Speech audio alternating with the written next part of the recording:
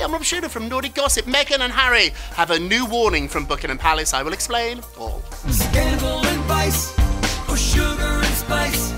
It's naughty but nice with Rob. Palace concerns over little Archie's christening. So Buckingham Palace has real concerns over the upcoming royal christening of Meghan and Harry's little son Archie. They're insisting that the couple do not turn this into a Hollywood spectacle.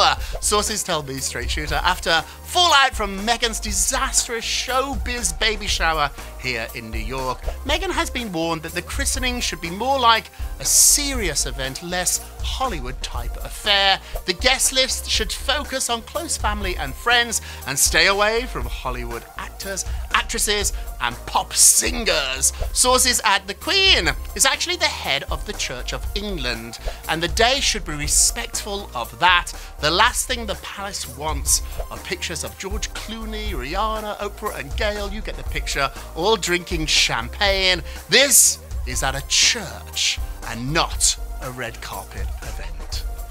It's naughty but nice with Rob. Hey guys, thanks for watching. Make sure to subscribe for more videos from your favorite artist. And while you're here, check out these other videos.